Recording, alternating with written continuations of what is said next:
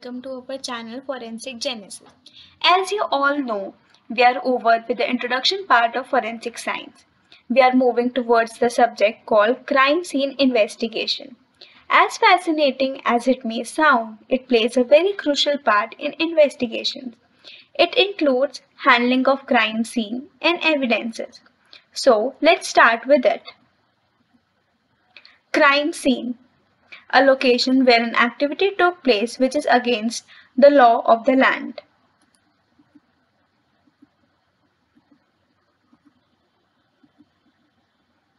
Crime scene is a term which is very commonly used. It means that a location which has witnessed an action that is against the law of that land. For example, spitting.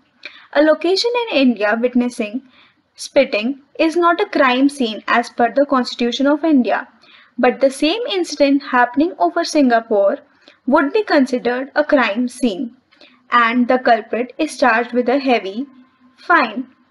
Crime scene is only a place from where you can start the investigation of a crime. It helps us to get the basic idea of the incident by simple observations and has the very potential source of evidences. These points ultimately lead us to the culprit. Classification of crime scene. Crime scenes can be classified on various bases like sequence of the incident, location, size of the evidence, and on the basis of type of crime happened at a particular spot. Let's discuss them one by one. On the basis of sequence, primary and secondary. Let me explain this with an example. Consider a murder case. Man A was murdered in a flat by man B. Now, to cover his tracks, man B take the body to a nearby water body and dump it. Police officials discovered the body from that water body. Now, that water body will be considered as secondary crime scene, whereas the flat where the murder actually took place will be the primary crime scene.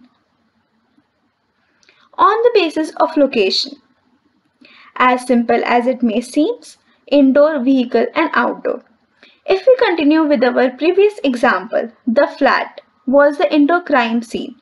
The vehicle in which the body was taken is the vehicular crime scene, while the water body in which the man B was dumped, it will be considered as outdoor crime scene. On the basis of size, macroscopic and microscopic. So it can be said that this is based on the size of evidence you get. Suppose there is a jungle where you found a body. This body is the evidence that jungle is a macroscopic crime scene.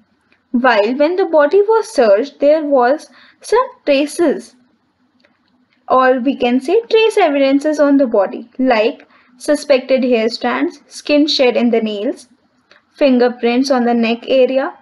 The body would be considered as the microscopic crime scene. On the basis of crime type. This classification is used in common language and has numerous types. Like if a murder takes place, it will be the murder crime scene. If it is a rape case, the location involved will be called as rape crime scene and likewise. Now we will start with the processing of a crime scene. The first step is preserving or protecting the scene of crime. This step includes on priority basis victim assistance. Next comes barricading the crime scene, as it is a very common sight that people out of curiosity gather around the scene of crime, which may hamper with your evidences.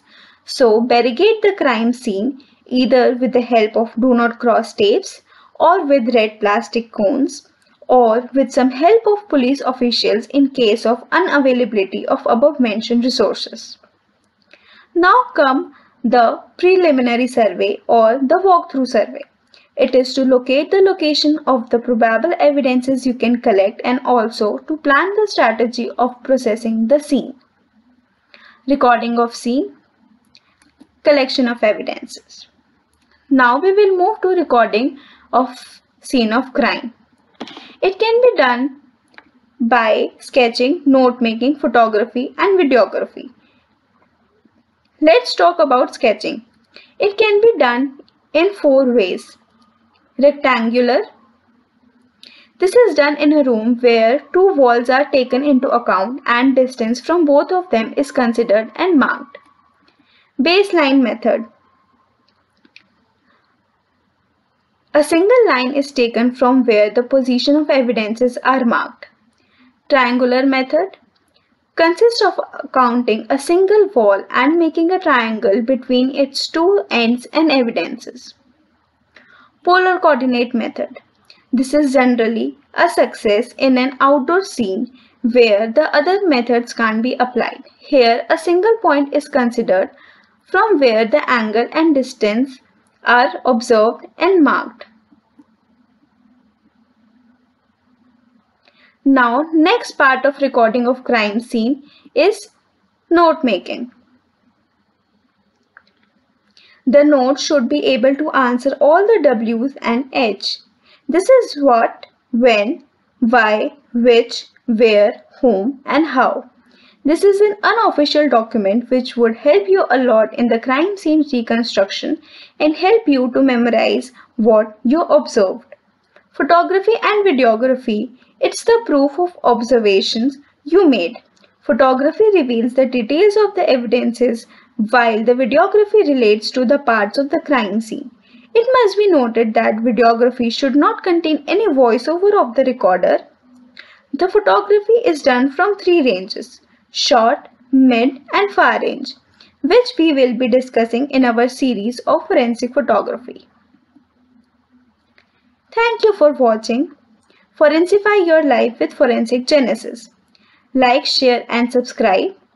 Don't forget to press the bell icon. We welcome your questions and suggestions in our comment section.